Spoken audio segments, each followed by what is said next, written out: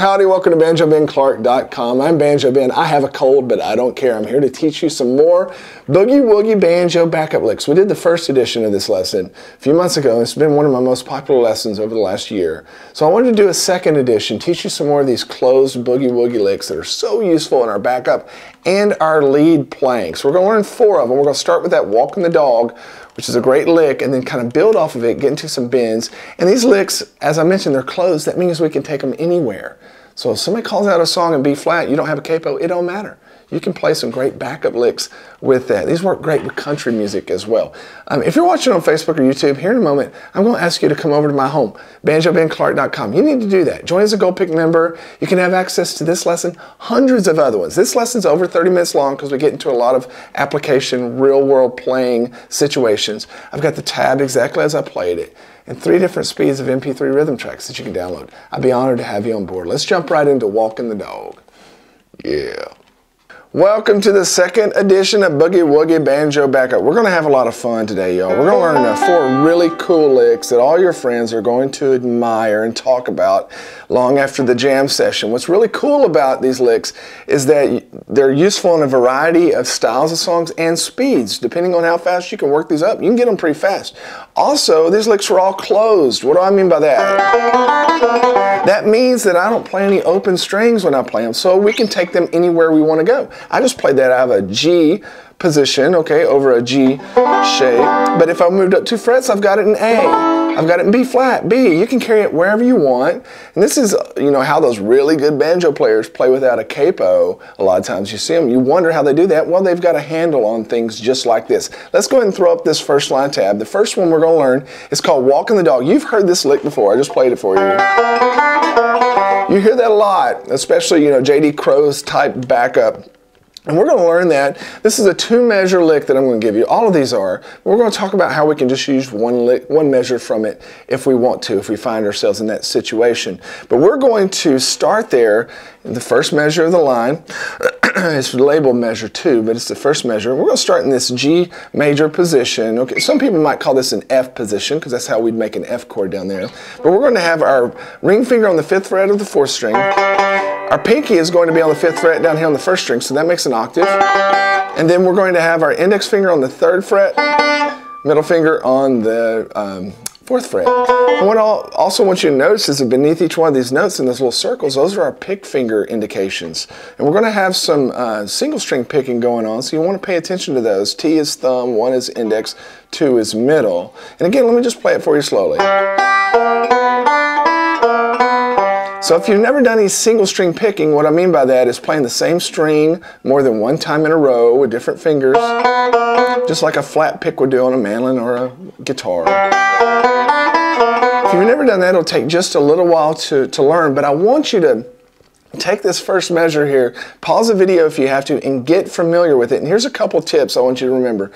Don't pick your pinky up. This whole first line, we're not going to pick our pinky up. It's going to stay stuck there like glue on that 5th fret. So our other fingers are going to move around, but we're going to start on that 4th string, then go up to the 1st, and then we're going to play this little chromatic from 3rd to 4th. And that's a flat 3 of the scale, B flat up to the major 3. So it's got that little blues feel. Then come up to the 2nd string and do 3, 5, then back where we came from, and then we go back and land.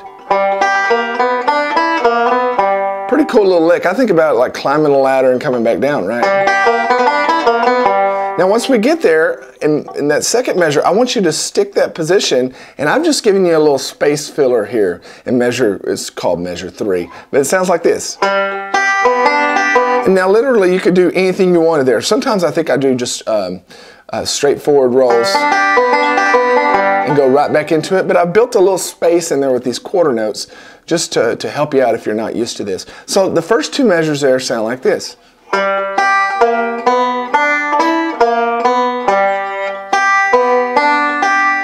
So if you had 2 measures of G, this is a really useful thing for you to play. And many times whenever you're playing these bluesy licks, these boogie woogie licks, you want to create this little swing feel if you can. If you're going slow enough. When it speeds up, it's harder to get it.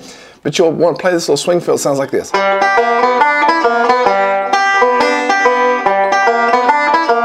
And that takes a little practice too, especially with that single string stuff. So measures 4 and 5 there on this page are the same thing. We're just going to repeat that lick.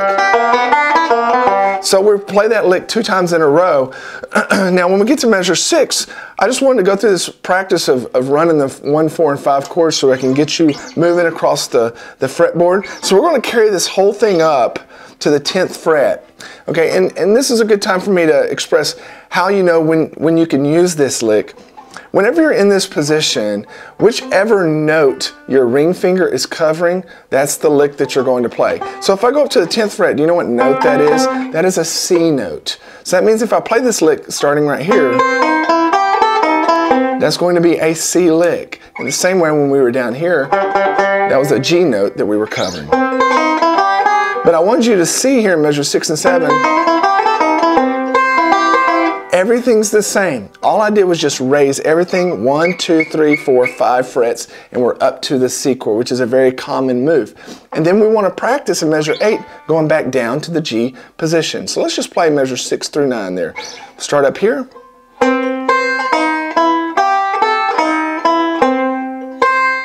Now shift down.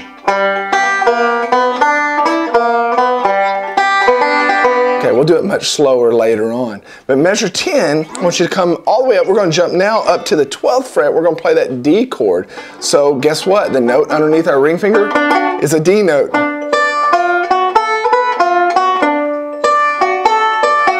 And then we've got 2 measures of G here that we're just going to kind of finish out this progression.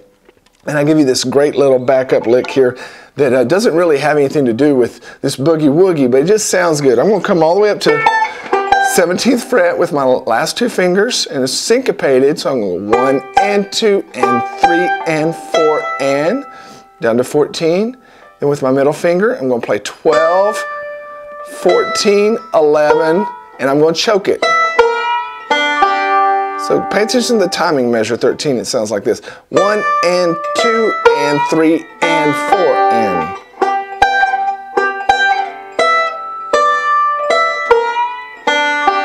Make sure and wait till you pick that note before you choke it. Now let me give you a couple variations on this lick before we play it slowly together and then look at the other licks, which get to be really fun. One is you don't have to play that full G shape when you get done. What you can do is do a 7 shape, and the way that I'll do that is I will bar. It looks just like an F chord on a guitar, but I'll bar the first 2 strings, so it would sound like this. It'd sound good when you're getting ready to go to a C chord. Okay, so that would be one option there. And again, you don't have to do that roll that I wrote out for you. You can do whatever you want there. You could do vamps if you want.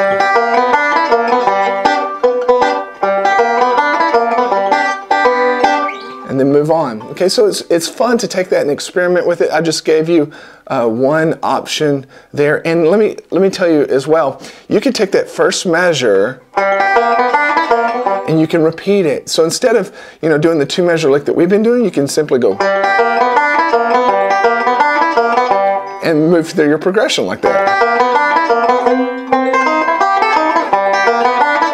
You'll have to move quicker, but you can do that. Let's play it all together, this walking the dog lick slowly, then we'll talk about jerking the leash, which gets to be fun, getting to some more bendy stuff.